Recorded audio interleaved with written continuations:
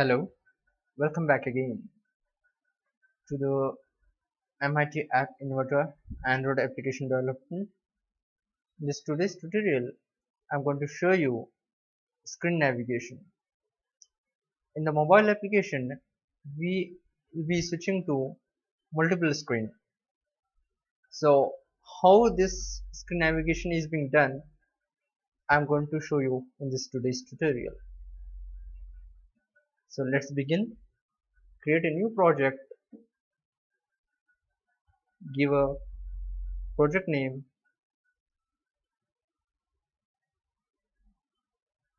and click OK.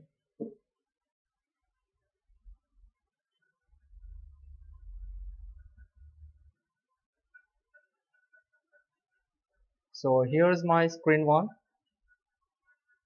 So I'm going to post a label on which I'm going to display screen one.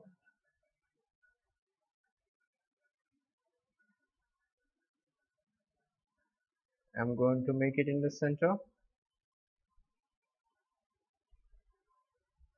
and I'm going to make the color change to blue and font.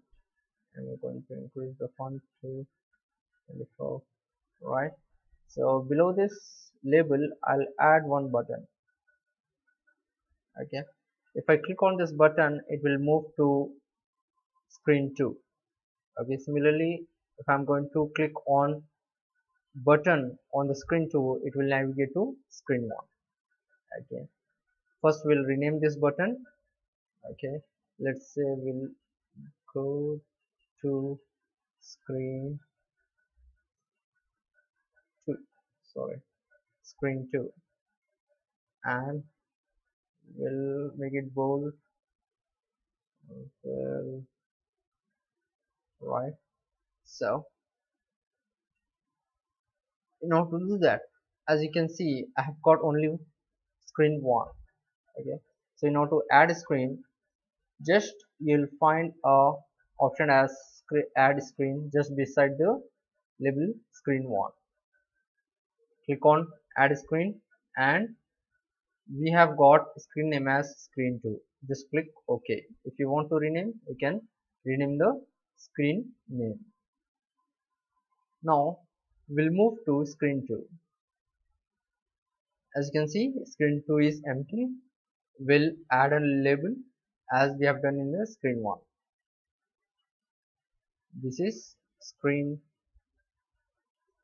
2 and we'll make it red. Okay, font is going to be 24, center screen alignment horizontal. We'll add button to the screen 2 and we'll rename the text on the button.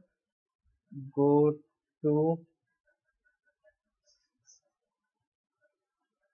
screen 1.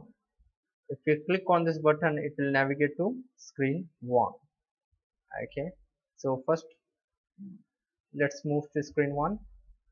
Go to block and click on button 1. When button 1 is clicked it has to navigate to screen 2. So here we'll find an option called control.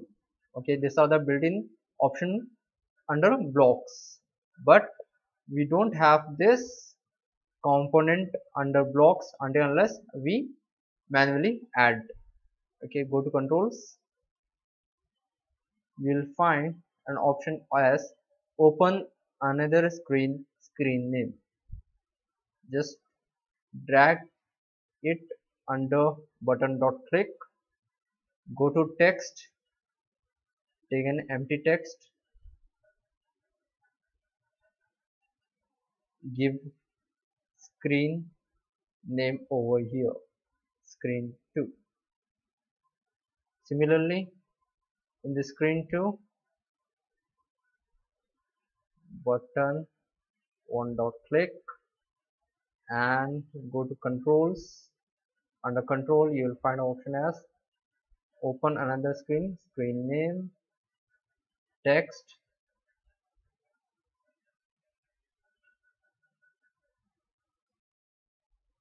and screen name,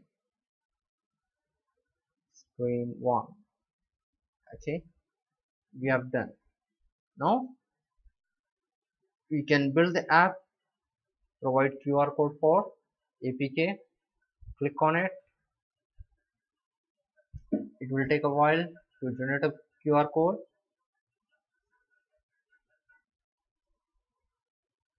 Now it's done. Now you're required to scan this barcode using your barcode scanner mobile application, and you will see that the application is going to get download, and you may install and use the application. If you click on go to screen 2, it will navigate to screen 2 page.